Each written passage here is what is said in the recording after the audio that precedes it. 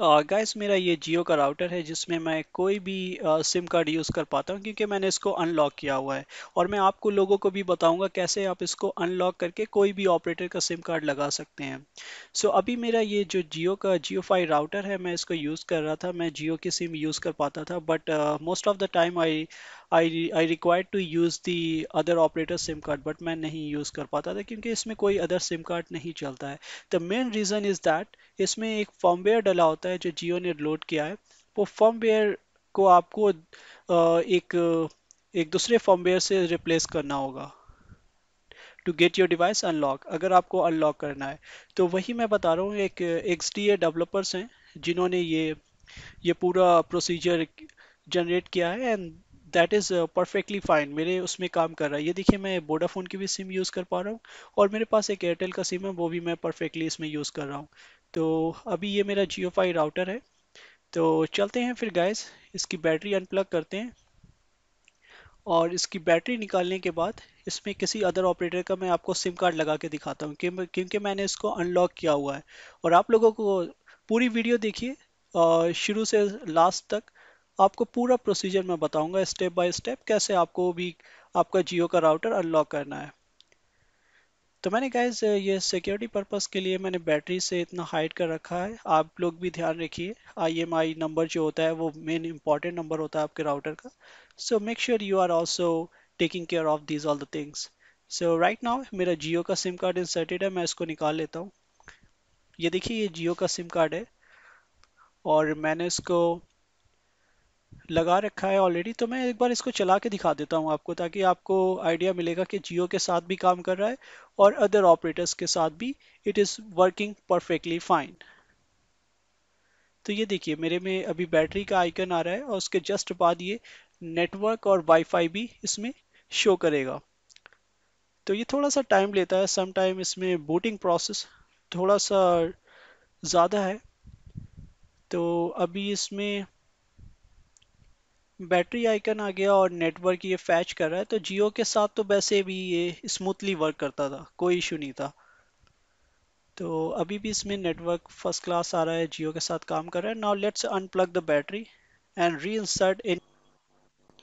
So guys यहाँ पे मैंने इसको थोड़ा सा फास्ट फॉरवर्ड कर रखा है वीडियो को, ताकि ये ज़्यादा लंबी ना हो जाए। तो यहाँ पे कार्ड को निकाला है और दूसरा सिम कार्ड मेरे को इंसर्ट करना है। तो गाइज ये एयरटेल का सिम कार्ड है। ये एयरटेल का सिम कार्ड है, एयरटेल 4G है मेरे पास, जो मैं अपने मोबाइल फ़ोन में यूज़ करता हूँ। और मैं इस कार्ड को लगाने चाह रहा हूँ अपनी इस जियो के राउटर में। सो लेट्स सी, क्योंकि मेरा ये राउटर ऑलरेडी अनलॉक्ड है तो कोई ऐसा दिक्कत नहीं होने वाला है इसमें। तो मैंने ये जियो का सिम कार्ड इसमें प्लग्ड इन कर दिया और उसके बाद मैंने इसको हल्का सा पुश करूँगा तो ये उसमें ऑलरेडी इन हो जाएगा। ये देखिए एयरटेल का 4G मैंने लगाया हुआ है। क्योंकि मेरा राउटर ऑलरेडी अनलॉक है तो कोई इश्यू नहीं आता है मेरे को। और मैं इसको यूज़ कर रहा हूँ काफ़ी दिन से, कोई इश्यू नहीं आता है। और ये गैस मैंने इसको इंसर्ट कर दिया, बैटरी प्लग्ड इन कर दिया, मैं रीस्टार्ट कर रहा हूँ। और ये देखिए एयरटेल 4G के साथ स्मूथली वर्क करेगा। ये प्रूफ है, मैं आपको दिखा रहा हूँ। ये एयरटेल 4G के साथ स्मूथली वर्क करता है, कोई इश्यू नहीं है। मैंने ऑल द स्पीड टेस्ट भी किया हुआ है। It's very good, very awesome. I mean as compare to the mobile phone it works 100% better. तो अभी देखिए ये ब्लिंक कर रहा है और ये 4G का नेटवर्क भी आ गया। मैं स्पीड टेस्ट कर रहा हूँ साइड बाय साइड, मैंने अपना मोबाइल फ़ोन कनेक्ट कर रखा है। यहाँ पे देखिए एयरटेल का IP एड्रेस भी शो हो रहा है। राइट, सो ये एयरटेल का नेटवर्क ही फैच कर रहा है, तो ये इसी नेटवर्क से कनेक्टेड है। मैंने मोबाइल फ़ोन का एक स्पीड टेस्ट का छोटा सा क्लिप लिया हुआ था।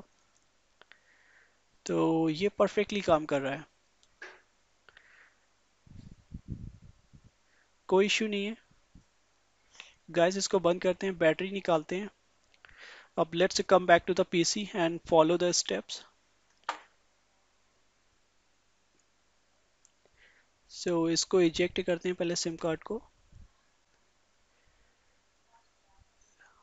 All right, so SIM card, we have successfully ejected the Airtel SIM card which was working fine, smoothly fine, कोई इशू नहीं था।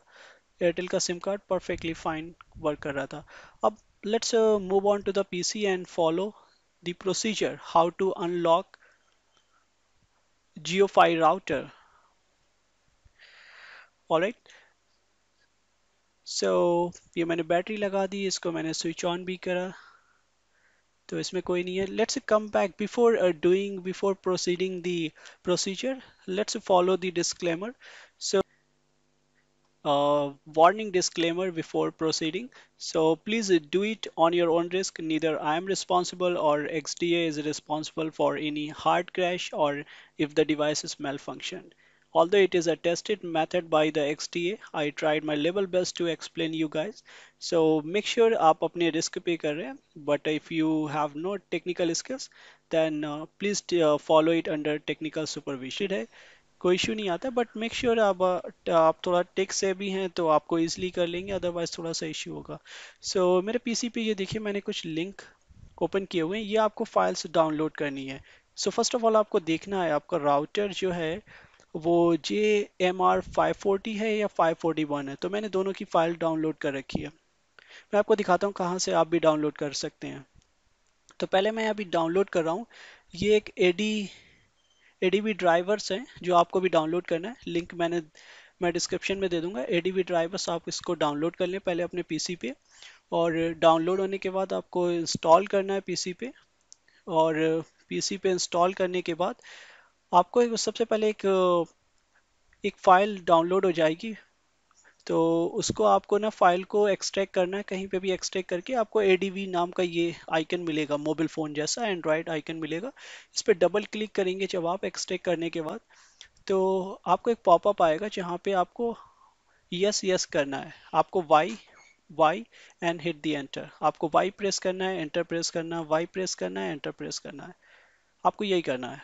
ये पूछेगा यस ऑब्लिक नो, तो आपको यस करना है, ये एंटर कर देना है, वाई टाइप करना है, फिर एंटर, फिर वाई टाइप, फिर एंटर। तो दैट्स हाउ ये जो एडीवी ड्राइवर्स है ये आपके उसमें डाउनलोड हो जाएगा। और ये देखिए नेक्स्ट नेक्स्ट एंड फिनिश, और ये डाउनलोडिंग मेरे पीसी पे कंप्लीट हो चुकी है। अब let's move on to the next steps. तो नेक्स्ट वन इज आपको देखना है कि आपका 540 है राउटर या 541 है। JMR 541 आपके राउटर के बैक साइड में भी लिखा होता है और आपके बॉक्स पे भी मेंशन होगा। तो मेरा राउटर है JMR 540, तो मेरे को ये लिंक फॉलो करना है जो JMR 540 के लिए। अगर आपका 541 है तो आप 541 वाला लिंक फॉलो करके आपको एक फर्मवेयर डाउनलोड करनी है जो XDA डेवलपर्स ने इसको क्रिएट किया है।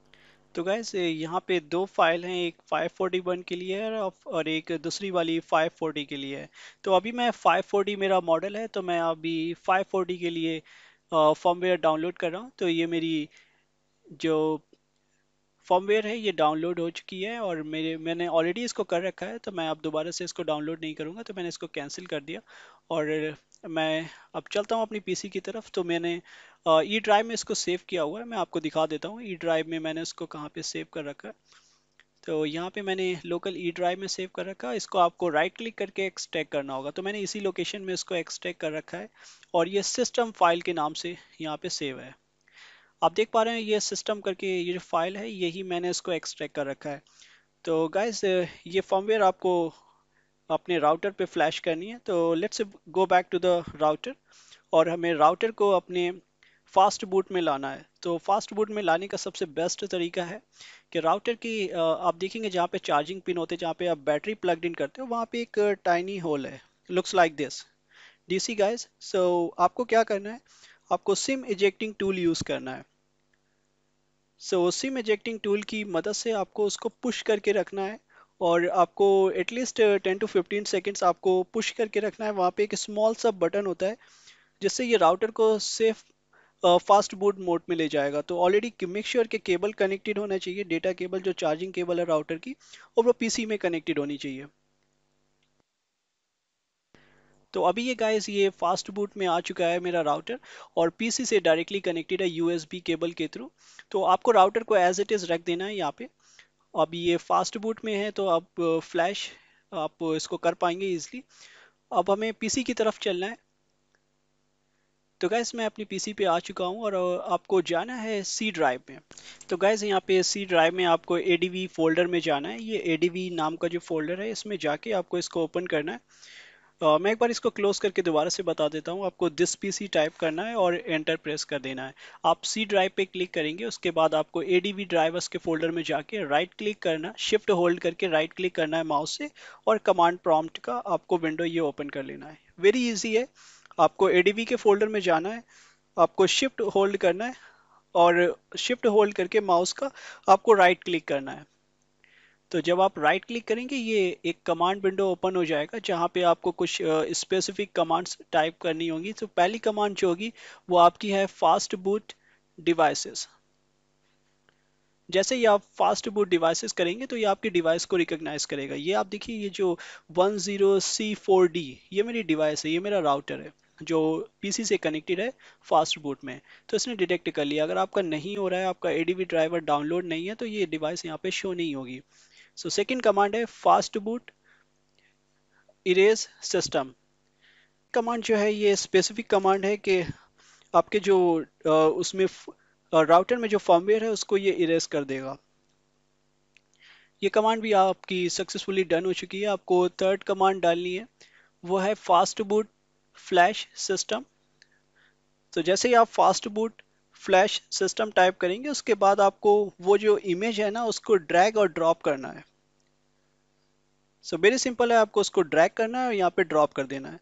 तो सिस्टम के बाद एक स्पेस छोड़ना है, उसके बाद आपको वो इमेज फाइंड करनी है कि वो आपकी इमेज एग्जिस्ट कहाँ पे है। तो रिमेंबर गाइस, मेरी ई ड्राइव में वो इमेज है जो सिस्टम नाम से है, जो मैंने एक्सट्रैक्ट की हुई है। तो इसको आपको ड्रैग करना है और वहाँ पे ड्रॉप कर देना है। मैंने इसको राइट क्लिक किया था, यहाँ पे जो जिप फाइल थी इसको राइट क्लिक करके इसको एक्सट्रैक्ट करा था, और ये सिस्टम की जो फाइल है इसको मैंने ड्रैग और ड्रॉप कर देना है वहाँ पे सीधा। Alright, so when we drag it and drop it, सो यहाँ पे ये ऑलरेडी उसका पाथ आ जाएगा। जैसे ही आप एंटर करेंगे ये फर्मवेयर आपके राउटर पे JioFi पे फ्लैश हो जाएगी। उसके बाद आपको जैसे ही ये राइटिंग सिस्टम हो रहा है, अभी ये राइट कर रहा है फर्मवेयर को और ये फिनिश हो गई है सक्सेसफुली। उसके बाद आपको कुछ पार्टीशन डिलीट करने के लिए कुछ कमांड्स हैं। तो आपको ये फोर्थ कमांड डालनी है जो है fast boot erase recovery fs। So let's type this command, या fast boot recovery fs. I'm sorry, let me retype again. It's a fast boot erase recovery fs.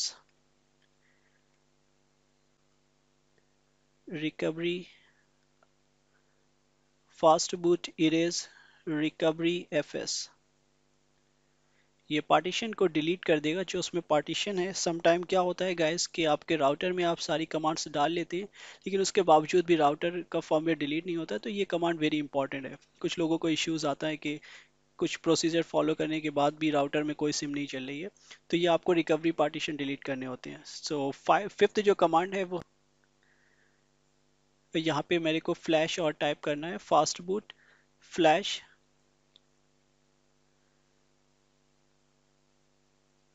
Sorry make a space flash recovery. Yep, so fast boot flash recovery fs. Let's have a look. fs आपको space छोड़ना है, single space. उसके बाद आपको वही image जो आपके system की इमेज है वही आपको एक स्पेस देके fast boot flash recovery fs make a single space and then आपको वो इमेज यहाँ पे ड्रैग और ड्रॉप कर देनी है। तो ये पार्टीशन डिलीट करके हम फिर से इसको फ्लैश कर रहे हैं ताकि सिस्टम में पूरी तरीके से जो पुराना फॉर्मवेयर है वो डिलीट हो जाए। तो ये कमांड है ड्रैग एंड ड्रॉप इमेज, जो है वो मैंने वही बताया आपको। इमेज को सीधा जो आपके सिस्टम इमेज है उसको ड्रैग करके ड्रॉप कर देनी है यहाँ पे। तो ये देखिए, ये पार्टीशन मैंने डिलीट करके रिकवर वहाँ पे फॉर्मवेयर फ्लैश कर दी है। तो ये सक्सेसफुली फ्लैश हो रही है और ये writing recovery fs। It might take for a while, आपको वेट करना है थोड़ा सा। उसके बाद आपको लास्ट कमांड है जो है fast boot reboot. That will basically reboot your router.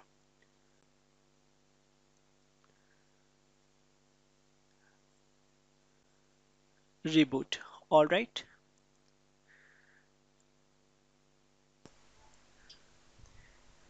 तो गाइस ऑलराइट, हमने सो ये आपका सारी राउटर जो है कमांड रिबूट जो होने थी वो लगेगा ये। पावर शेल में टाइप कर दी है, और फास्ट बूट रीबूट करने के बाद जस्ट आपका राउटर रीस्टार्ट हो जाएगा। So let's move on to the router. आपका राउटर बूट होने के बाद आपके राउटर पे सिम कार्ड इंसर्टेड नहीं है तो नहीं दिखाएगा, वरना आपके बैटरी और आपका जो आइकन है, जो वाईफाई आइकन है वो रिफ्लेक्ट होगा। तो अब इसमें without making any delay let's insert the any other operator SIM card. Alright, सो इसमें मैं गाइस लगाऊंगा एयरटेल का सिम कार्ड, एयरटेल 4G। तो एयरटेल 4G का सिम कार्ड इंसर्ट करने के बाद let's see what will happen. अभी मैं सिम इजेक्टिंग टूल की हेल्प से मैंने इसका कवर ओपन किया है, और मैं इसमें एयरटेल का सिम कार्ड लगाऊंगा। ये मेरे पास एयरटेल का सिम कार्ड है, तो इसमें एयरटेल का सिम कार्ड मैं इंसर्ट करूंगा।